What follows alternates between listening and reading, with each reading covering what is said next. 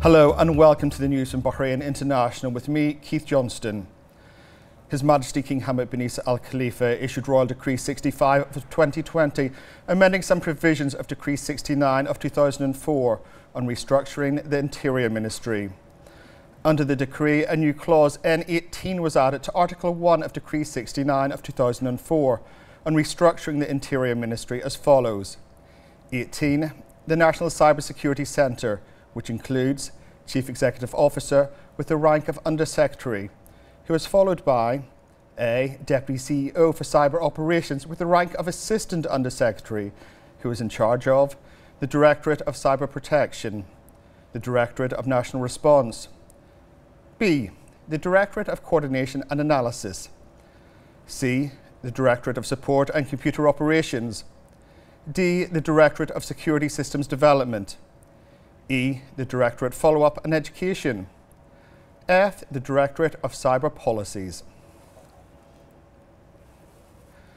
His Majesty King Hamad bin Isa Al Khalifa today issued Royal Decree 66 of 2020, appointing Sheikh Salman bin Mohammed bin Abdullah Al Khalifa as Chief Executive Officer of the National Cybersecurity Centre.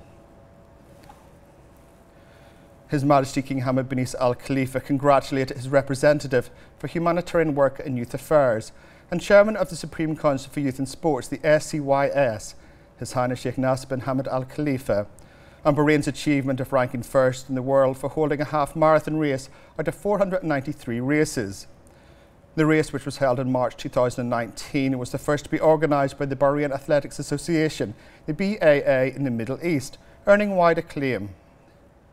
His Majesty the King also congratulated the SCYS First Deputy Chairman and Bahrain Olympic Committee President, His Highness Sheikh Khalid bin Hamad Al Khalifa, on this occasion. He hailed the landmark sports achievement, which builds on other strides and successes in hosting major races and competitions, which contribute to consolidating Bahrain's edge on the global sports map. He lauded the assiduous work done by His Highness Sheikh Nasser, hailing his relentless efforts to promote sports in the Kingdom of Bahrain and create plans and programmes to enhance all sports, especially athletics. His Majesty also congratulated BAA Chairman Mohammed Abdul Latif bin Jalal on the honourable achievement, hailing the Association's efforts to develop the sport of athletics for more regional and international achievements.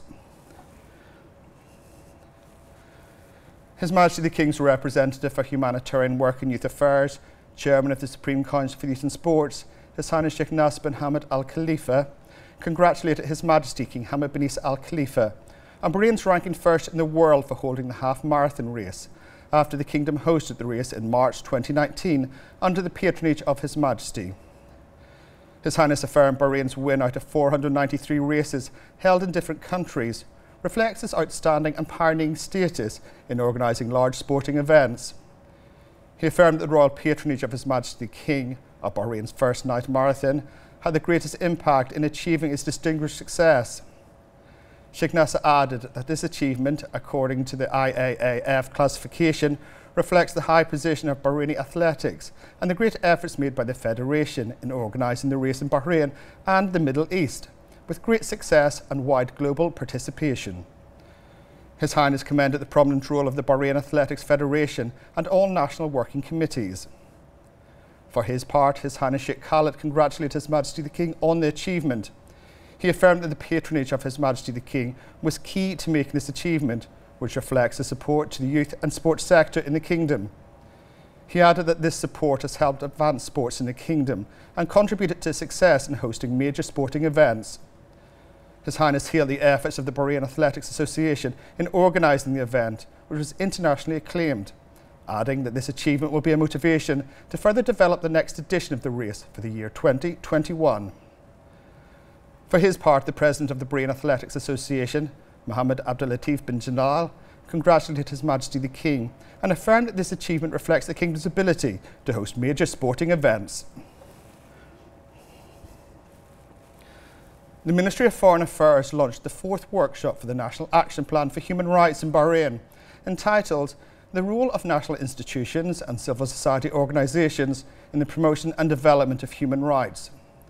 Under the patronage of the Minister of Foreign Affairs, Dr. Abdul Latif Al Zayani, and the Minister of Labour and Social Development, Jamil Humaydan, which was held via visual communication technology. The Minister of Foreign Affairs affirmed that national institutions and civil society organisations have proven to be a fundamental pillar of the development and progress in the Kingdom. He hailed the activity of national institutions and civil society organisations and the benevolent deeds, as well as the rich experience in serving the Bahraini community and its members.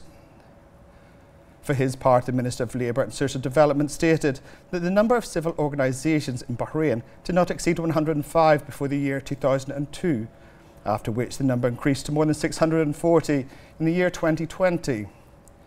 He noted that there are 11 national NGOs and institutions specialised in monitoring human rights and actively exercising the role in the Kingdom. The Under-Secretary for Cabinet Affairs and Honorary President of the Good Word Society, His Highness Sheikh Isa bin Ali Al Khalifa, stated that national institutions and civil society organisations have a major role in promoting and developing human rights.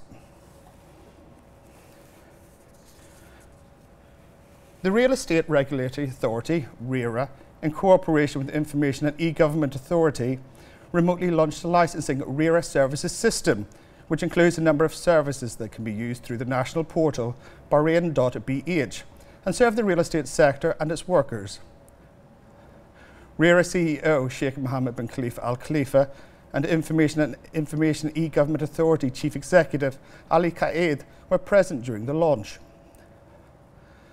The RERA licensing services system includes a set of important electronic services for real estate professionals, including brokers and sales agents, some of which were developed in the first stage, including issuing licenses and paying their fees, inquiring about the status of applications, renewing expired licenses and viewing all the licenses approved by the authority, in addition to viewing the documents required for issuance or renewal.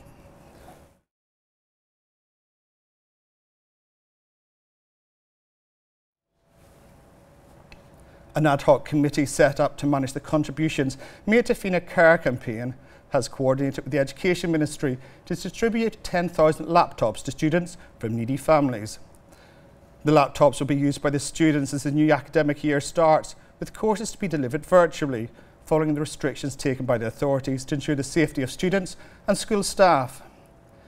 The Royal Humanitarian Foundation Secretary-General and Chairman of the committee, Dr. Mustafa Al-Saeed, said the tender board completed awarding the project to provide laptops to the needy students as one of the initiatives approved by His Majesty the King's representative for humanitarian work and youth affairs, His Highness Sheikh Nasser bin Hamad Al Khalifa. He said that the Executive Committee assigned the RHF to set up the committee to oversee the distribution of the funds from the contributions to FINA Al Care to help needy families during the coronavirus pandemic. The Minister of Health said today the number of coronavirus cases reached 3,821, with 477 recoveries, 324 registered new cases and 2 deaths. 92 of the new registered cases are expatriates, 229 are contacts of active cases, and 3 are travel-related. The deceased were a 75-year-old female citizen and a 77-year-old male citizen. The Ministry expresses its heartfelt condolences to the family of the deceased and urges everyone to adhere to the rules and avoid public spaces when possible.